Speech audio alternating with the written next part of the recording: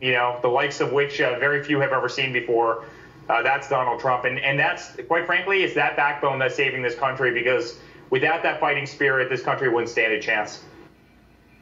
You know what's interesting, Eric, is that for the longest time and all during the Democrat convention, it didn't matter where the looting and the burning and the chaos occurred, whether it was in Milwaukee or Portland or Seattle or Chicago or Kenosha. Not one Democrat could talk about it.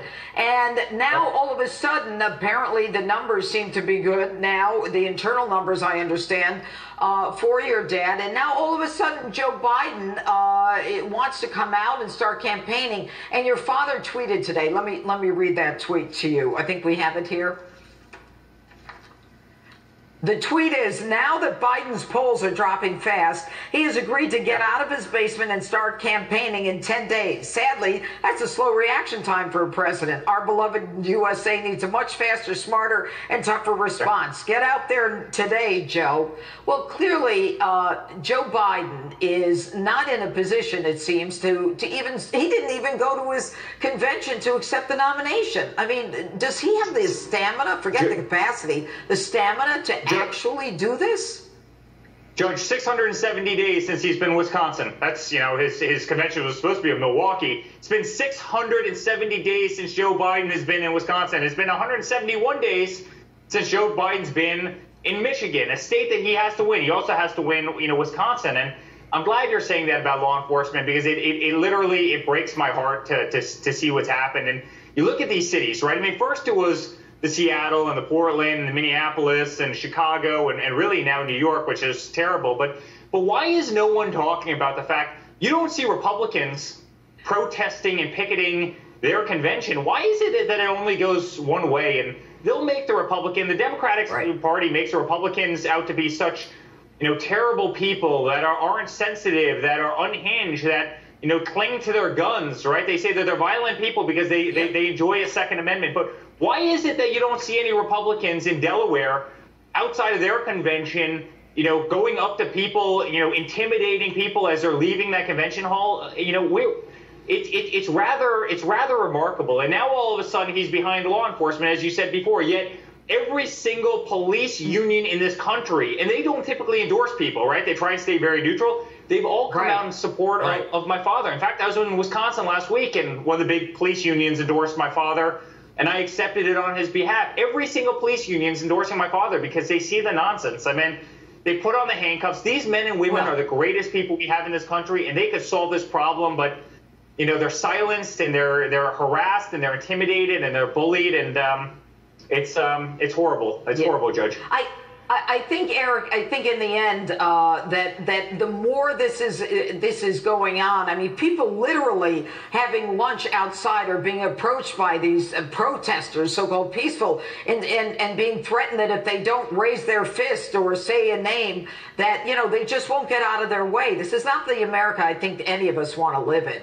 Final thoughts. But you know what? Every single one of those people, Judge, they're going to go out and vote. Every single time one of these lunatics takes a bat and breaks somebody's car window, right? Every single time you just took somebody that, might have been on the other side of the political aisle and you turn them, because people in this country love peace. They love law enforcement, and they're not into anarchy. They're just not into that kind of anarchy. Eric Trump, thanks so much for being with us tonight. And one of the most heartbreaking moments for me this week at the convention was hearing Kayla Mueller's grief-stricken parents talk about her vicious murder at the hands of ISIS and how they felt there could have been a very different outcome. We put all our faith in the government, but the government let us down. If Donald Trump had been president when Kayla was captured, she would be here today.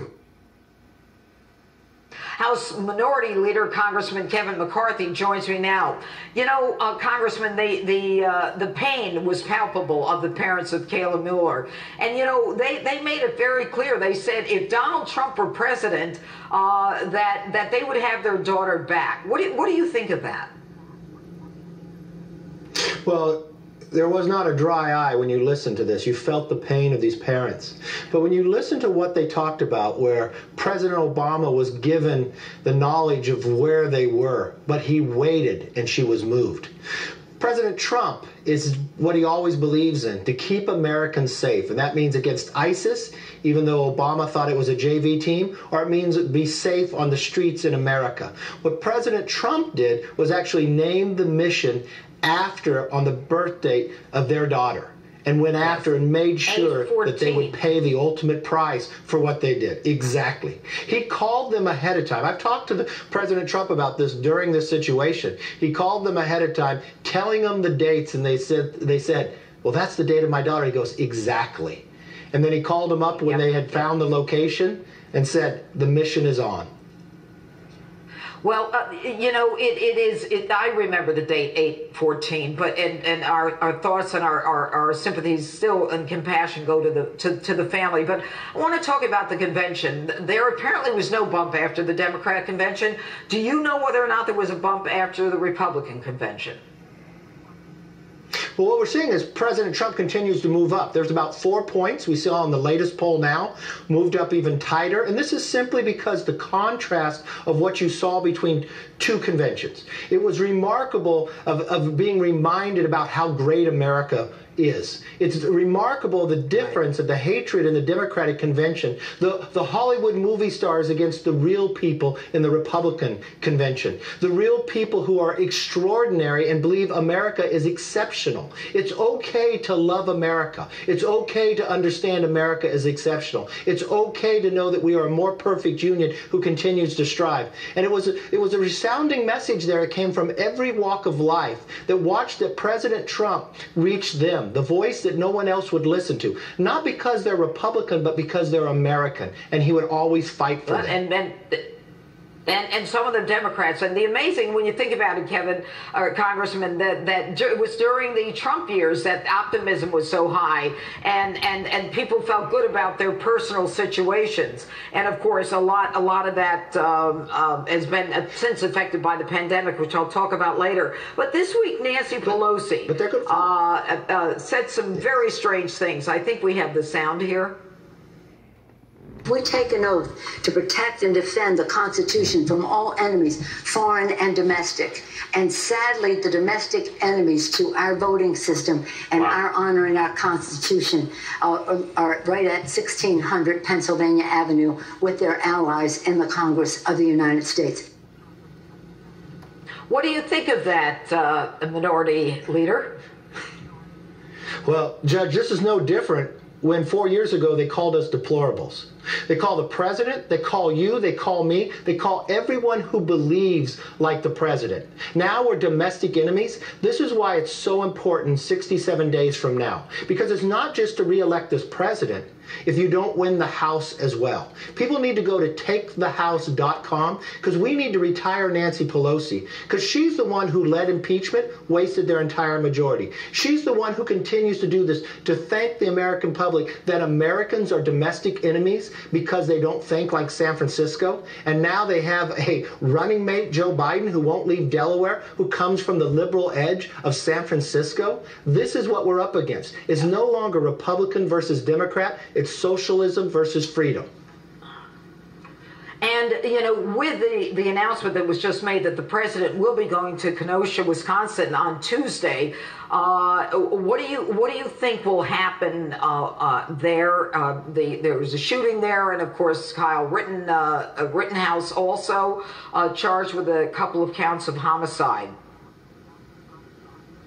Well, I think what you're going to find there, people are going to cheer the president coming. That's what they expect from leaders. Joe Biden has waited all this time, night after night, when it comes to Portland or Chicago or others, being voiceless when it came to their convention, not mentioning what's happened. President Trump believes in safe streets, safe neighborhoods, and he is showing up a place that Joe Biden has not been in more than 670 days, almost 2 years, as he's been running for president, long before COVID. This is the type of leader that we want for the free world. And you know where else? The president was just down looking at the hurricane. The president went to North Carolina where the convention was. This president is on the move every single day. And Judge, you know him well. I've never known a man who works so hard, and he does it for no pay because he loves this country and he loves their people, and he will listen to all and stand up. It's a big contrast to what this election is about. Thanks so much. All right. Take care. And Matt Gaetz and Leo Terrell still ahead tonight, but next, can Joe Biden's one-issue strategy work in November? Peter Navarro joins me live to explain why Americans aren't buying the coronavirus criticism of President Trump.